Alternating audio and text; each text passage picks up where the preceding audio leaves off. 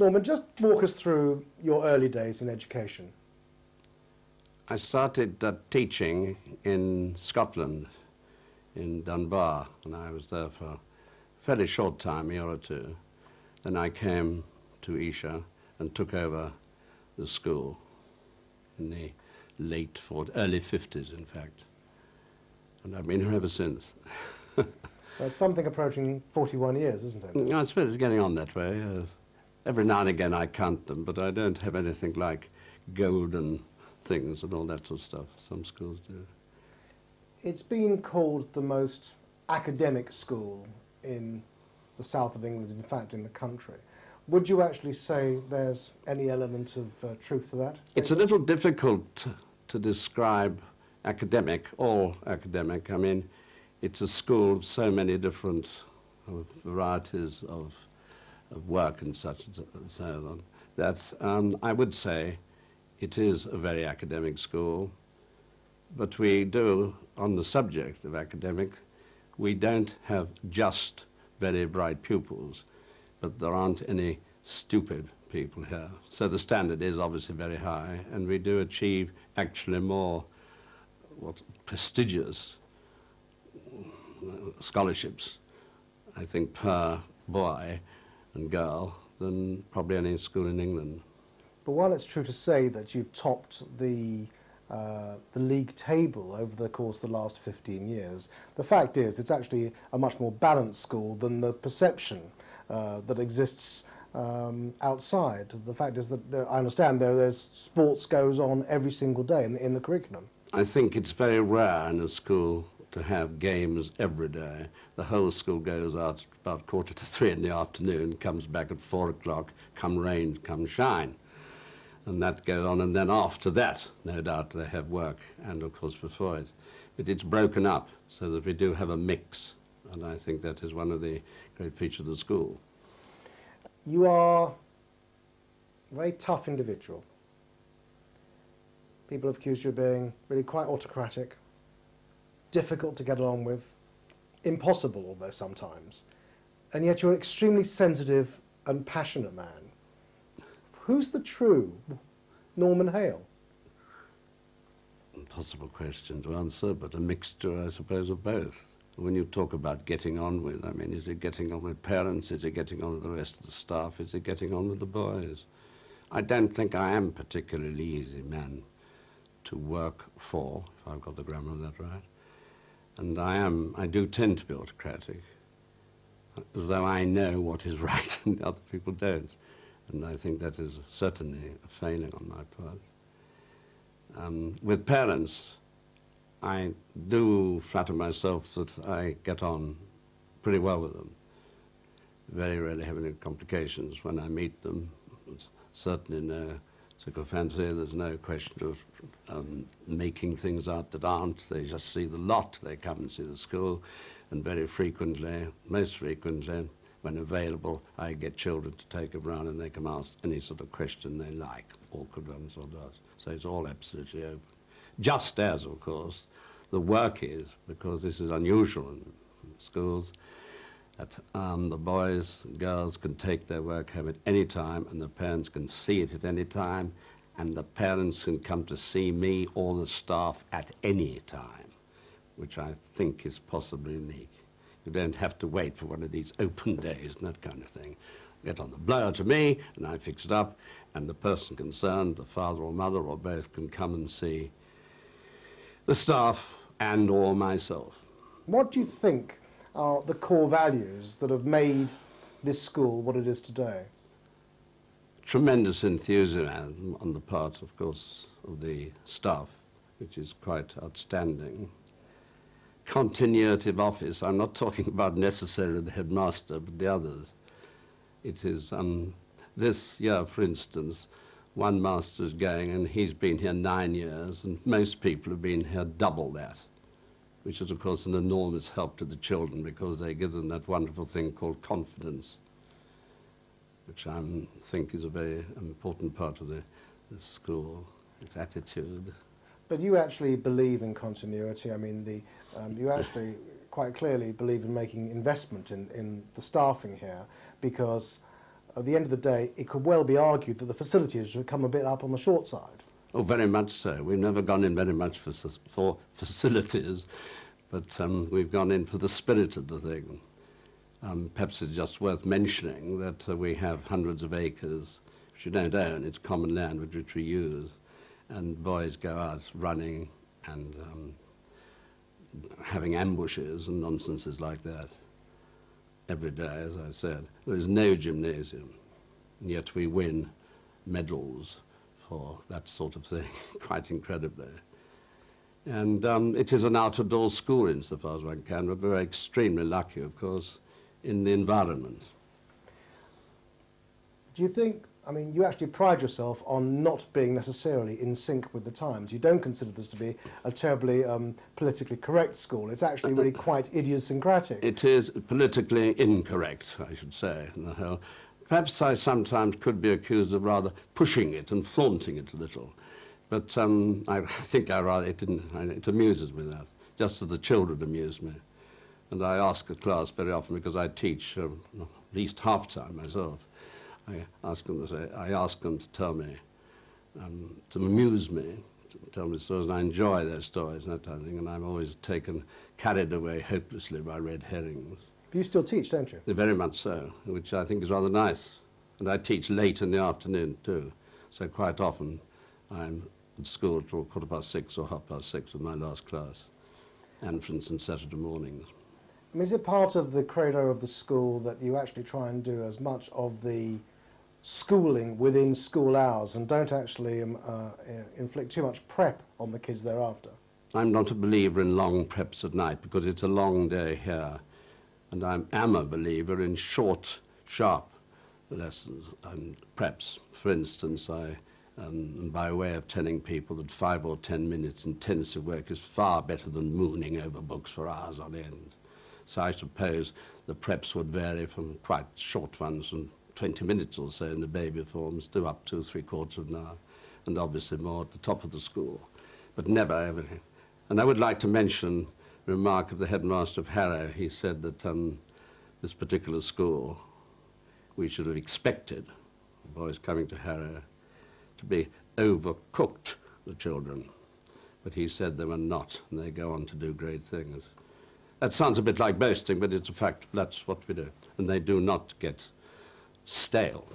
I think I can happily say that. So really what you're saying is that the kids here, both boys and girls, are stretched rather than crammed. I am saying that, yes, absolutely. When were girls introduced to the school? About 20 years ago, in a rather haphazard and typically Milbourne way of doing it. I was actually dining out with some friends when the lady of the house, a very strong personality, shoved me down into an armchair, cigar and a brandy, etc. And he said, "Why do you not take girls in the school?"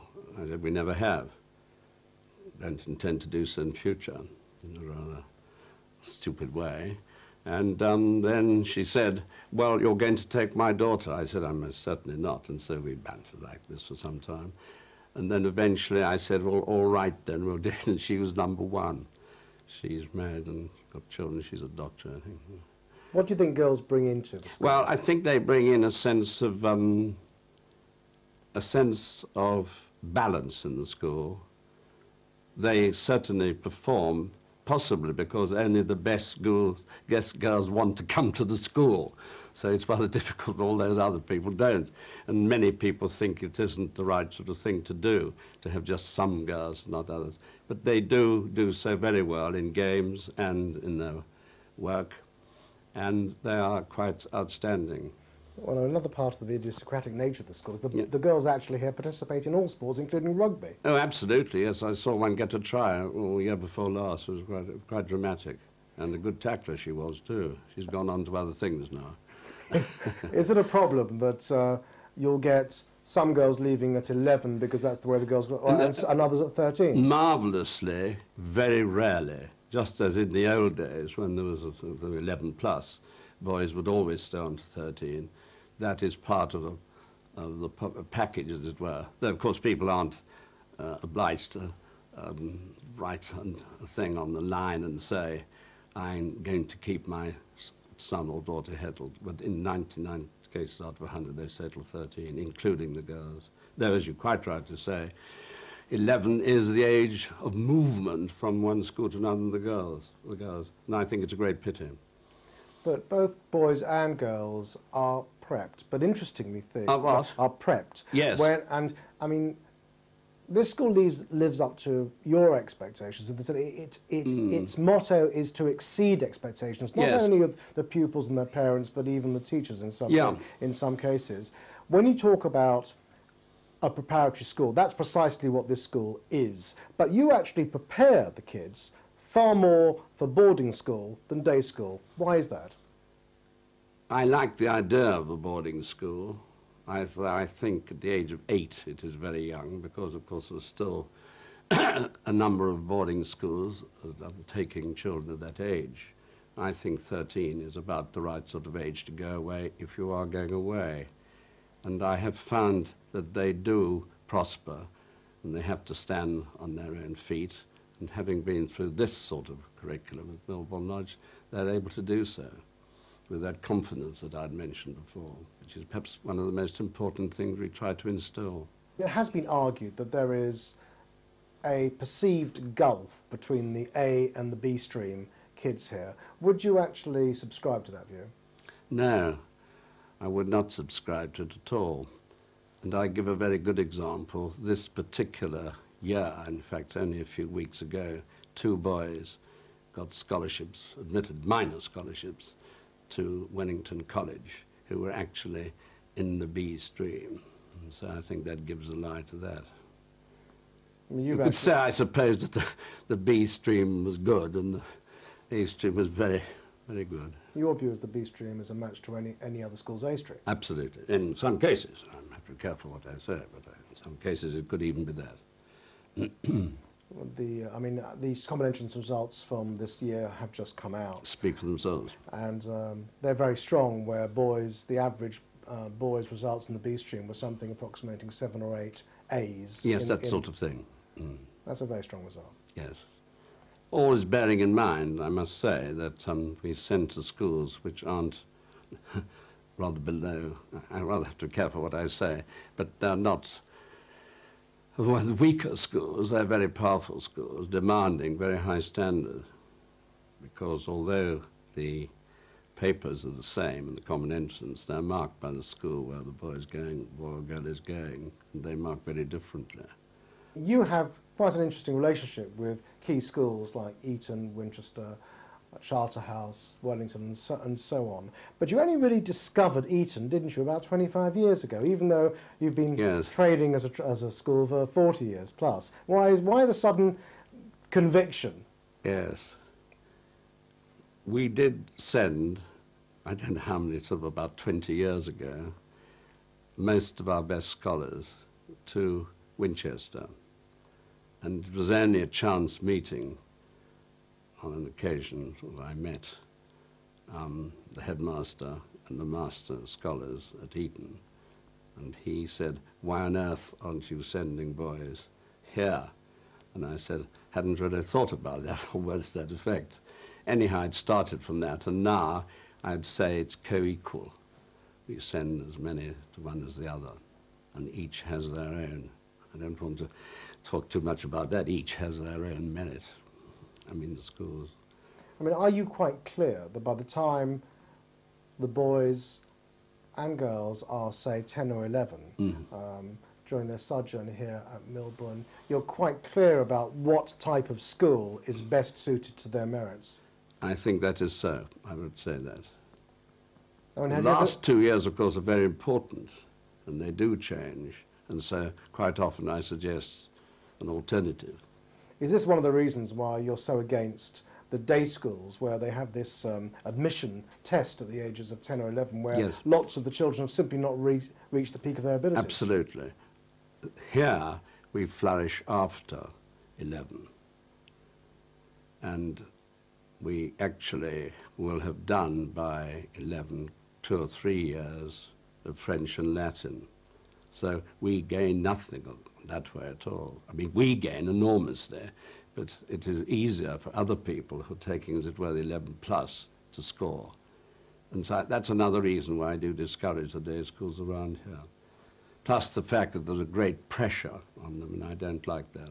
Contrary to what many people think, we don't have that here. Let's go back onto other things that you don't have here. One of which is the likes of computers. Oh, yes. Why is that? Why do you feel so strongly? Yes, I was afraid you were going to ask me about computers, and it's rather difficult to be, excuse the pun, to marshal the an argument against it. I think I'm against it because, particularly in the computer games, which I do deplore, because children are not reading as much, and it may be just a voice crying in the wilderness, whatever the expression is, but it's very hard indeed to keep them at it and to read. And I do find it mostly wasted time. But I must say that we do have computers in the school, but we don't actually learn them. And we have actually discussed this with the heads of mathematics of the major public schools, and they're very much on our side. You don't have any governors at the school who simply don't believe that they are necessary or a requirement, and yet there is a sort of parents' association. Do you think that has any value? I think it's got value for getting people together socially, but as for governing, absolutely out. It was one of the successes of the school has been that we haven't been governed, we've governed ourselves. It seems to be very much more. I think on the whole, you would say, as very much the core of the situation is that if you have governors and an incident occurs at the school, it may take some weeks before it could be solved. It might be something like a case of bullying or that sort of thing. And by the time you've got governors together, I mean, the business is either forgotten or it's, you know, it's just gone off. Is that also a function of the fact that a board of governors does not exist because the fact remains that the school is small enough to be able to get the right sort of feedback all the time? I mean, you've kept it the numbers deliberately low. You could grow bigger. Easily. We could build buildings and that kind of thing, but we're very happy in how things are at the moment. And once you get governors, MLPA doesn't come into talk because you mentioned that, because that is very minor fundraising and it goes to children, as you know, for coach trips and that kind of thing. And may I say that there's never been an appeal, there never will be one, because I think it's an awful waste of time, and I think it's rather obnoxious to parents if they're paying fees for education. But your fees are not terribly high in real terms. I think they're one of the lowest around. I'm not advertising it, it is in fact. Yeah. But would you say that not having governors is as much the fact that you want to retain control as much as anything else? Yes, I suppose one ought to look at oneself more in this way. The Greeks had a phrase, "Nothis ioton," know thyself, and I don't think I know myself well enough. I'm not being stupid about it or silly. I think one perhaps could examine oneself on that. The power and the glory, you mean? Yes, there's a bit of that, I suppose. But it seems, although it sounds selfish and pushing oneself into the front, it seems to work in school. It seems to work, I think, because it's motivated, obviously, by me, the whole thing, and everyone else seems to rather enjoy this way of doing it. Otherwise, they wouldn't stay, presumably. Do you think it's more a reflection of the pure passion that you've still held on to after all these years? Yes, I think, yes, possibly it's that. Well, I mean, we there know... is a passion, yes. Well, we know, for example, that in spite of the academic results, which speak for themselves, the fact is that you still tip up to every first 15 rugby game, to every first 11 football game, first 11 cricket, and so on. You're always there supporting the troops. Always. Perhaps once or twice in 20 or 30 years I missed. And I put parents lower than children. I put that rather clumsily, but I think the children are the most important things. And very nice, of course, parents come along and discuss things, but the children are the most important things. That's why I always find time for seeing them and take an interest in them. Let's just go back to the teaching for a second, because the one thing that is becoming quite clear is we've talked about the quality of teaching, we know that as a fact, but what is different perhaps about this school is that the teachers seem to talk to the children as adults and not as children. Would you say there's any basis of truth in that? Absolutely true, completely so. Treated as grown-up people and not pumping facts into them, but discussions. Do you believe that the sort of stewardship that the school takes responsibility for is effectively a match to what perhaps secondary schools, boarding schools, take on 5 years down the line? Yes, I think we do that. I think we give them a feeling of confidence. I keep coming back to that, confidence, and also a feeling that they're going to achieve.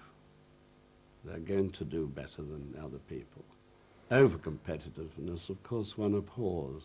But you get peer group pressure here, not just in terms of the academic work, but actually also on the sports field. I mean, in spite of the perception of the school, which we've said, which is basically an outside one, the fact remains the school performs extraordinarily well on the sports field. In almost every aspect, you know, they go out into the woods and do their cross-country runs, but they actually win all the cups. Yeah, that's true. Yes. That are sort of regional, even national in some respects. That is actually true. Yes. But if there's one thing, one feature about the kids that's important to you, what would it be? That they seem to enjoy all they do. They do it with enormous zest. It's been likened some years ago, a metaphor was used, like bees round a honeypot. They're buzzing the whole time. And I think that's the impression that people get when they come to see the school. You can't hold them back. They're very noisy, very boisterous. But when they get into the classroom, they get down to it. And that seems to be my ideal, simply so. The enthusiasm is tremendous. You've done a good job, Norman. Well done. Thank you.